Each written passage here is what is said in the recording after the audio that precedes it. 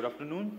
I'll be talking about valuable chemicals which we can recover from the cracker Pygas. And the scenario which we already know, integration of refinery and petrochemicals, we may have excess naphtha and the crackers could be mixed feed or liquid feed crackers. They have high amount of C5 to C9 content in their Pygas. So for the slide gives an idea about economic viability of various products other than the primary products, ethylene and propylene, from the cracker based on the ethylene production capacity of the cracker. Um,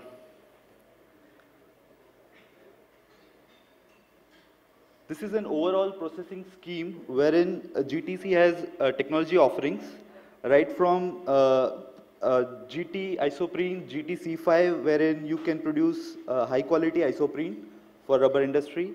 GTC5 gives some products like PIPs, piperines, DCPD, which go for hydrocarbon resin production.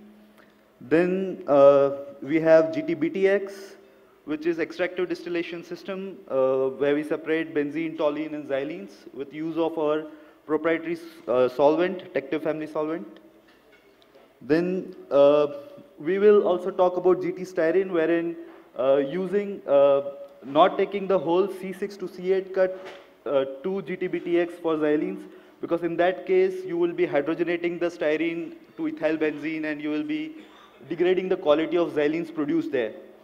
So you can separate C8 in a fractionation column, treat it into GT styrene, which is again an extractive distillation system based on a different solvent, which will remove xylenes and other components from the styrene, and you can get very high purity styrene, which can go on for polymer industry. Then we'll talk about the heavies, wherein we can produce resins and naphthalenes. Okay, so in C5 cut of the Pygas, the main components which we focus on is isoprene with piperines, CPD, which will be converted to DCPD by dimerization, and all these products are in less quantity, maybe like in the whole cut of Pygas you may have 5% isoprene. So, but it is a very valuable product, and it can make your naphtha cracker quite competitive in competition with the gas crackers.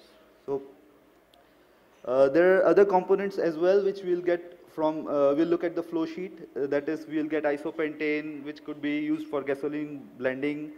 You will have C5 monolefins, paraffins, which can be recycled back to the cracker. Okay. So from a C5 hard cut, this flow sheet, the top rightmost two blocks are GT isoprene unit, and the other four blocks which you see, separation and finishing of DCPD, those are GT C5 technology.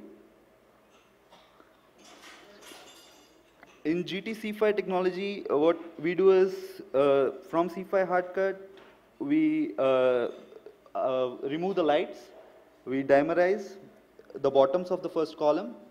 The reactor is having multiple beds, and it is tailor-made for the feed, specific feed and your requirement of DCPD purity, because in that reaction there will be many co-monomers forming, and so the multiple beds lets you decide what is the optimum product quality and the recoveries you want.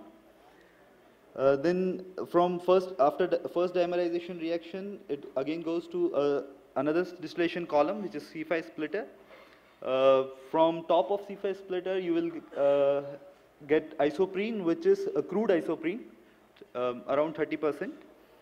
And then from bottom, you will be having another dimerization reaction, which is a finishing reaction for DCPD. Then you can separate piperines as well as DCPD.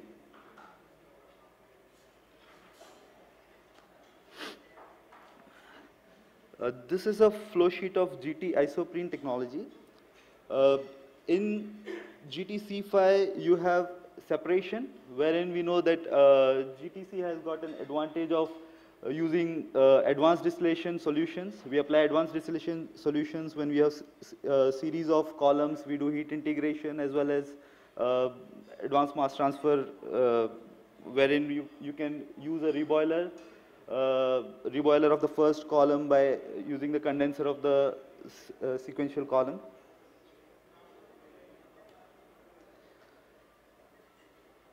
In GT isoprene, we have the first step would be to remove the sulfur impurities, then production of, you have to remove acetylenes by selective hydrogenation. So this is a proprietary catalyst which will hydrogenate only acetylenes and will not affect your isoprene yields. After removal of acetylene, this will be again going to an extractive system wherein a different solvent specifically designed for isoprene extraction is used.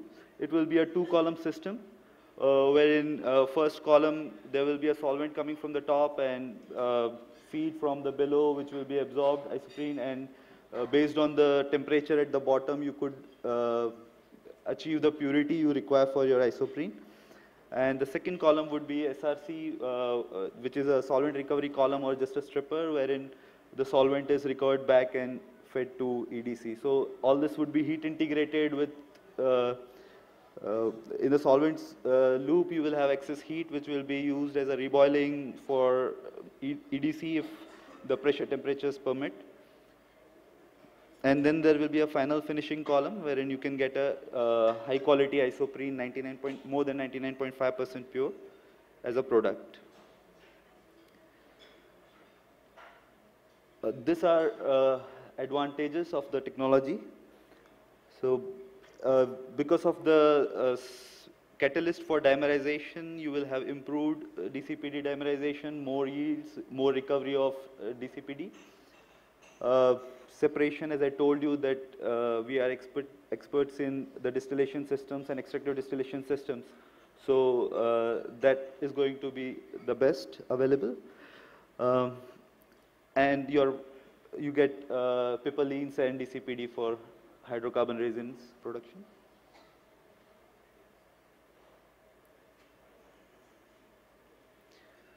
So generally C6 to C8 cut from this from Pygas would go to hydrogenation, wherein in first stage you hydrogenate just the diolefins, olefins, and then you remove the sulfur, which later on goes for an aromatic recovery unit, which will be similar extractive distillation system. And later on there will be post-fractionation where you can separate benzene, toluene, and xylenes. The solvent used for this separation would be Tectiv 500, and this is comparison of liquid-liquid extraction with extractive distillation. So it is a more recent technology. It requires smaller and less number of equipments. It is lower capital cost, smaller plot area is required. The utility consumption is lower than the typical liquid-liquid extraction systems. And it is simple to control with no corrosion issues.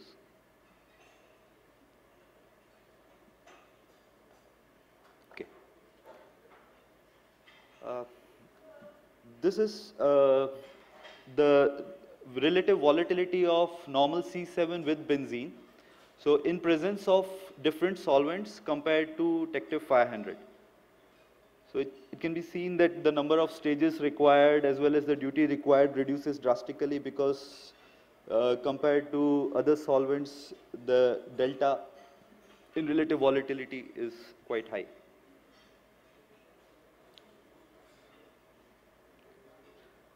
So here we saw that all C6 to C8 were going to hydrogenation, but the new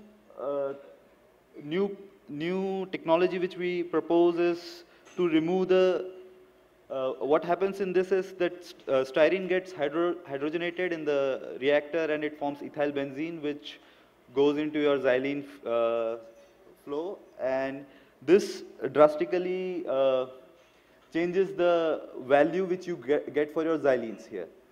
Uh, with high ethyl benzene content, it would go as a solvent grade xylenes, wherein by GT styrene, what we can do is we can remove the C8 hard cut from the Pygas separately, send it to GT styrene unit, wherein you can produce styrene with more than 99.8% purity. And then the raffinate from this GT styrene could go back to the hydrogenator, and you will be able to recover xylenes here, which will be paraxylene production grade material with high value. Other benefits of this, having a GT styrene here is that you will have reduced the total flow going to your reactors. So you have kind of debottlenecked your reactors. Your catalyst life is extended. Your hydrogen consumption has reduced. Plus, you get a high value product. Styrene itself has got a high value, and it also improves the value of xylenes.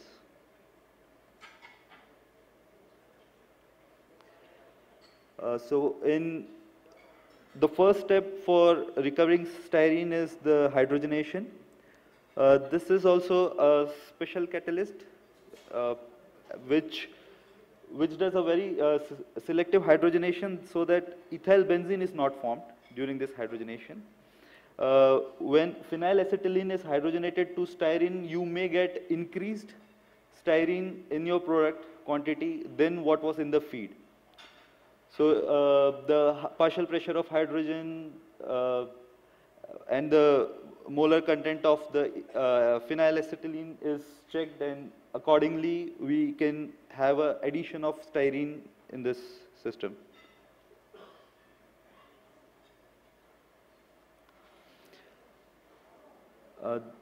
This is the ASTM specifications for styrene product, which could be matched by GT styrene unit.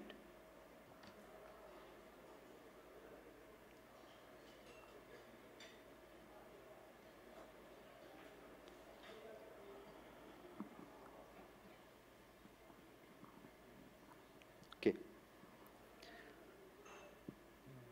This is approximate economics to for GT styrene unit, which for 30 kTA of styrene production. This would be from around 1000 kTA ethylene production cracker, which will cost around 40 million USD, and it has a high return on investment of about 35%.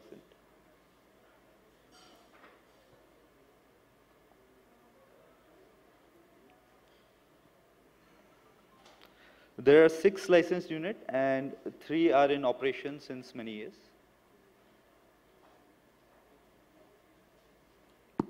Mr. Shah, you have to conclude. So this is the basic scheme of separating naphthalenes as well as producing C9 feed for hydrocarbon resin. Okay, it's a compilation of all components, high value components, what is the typical capital cost as well as their payback in years. Okay, that's it from me. Thank you.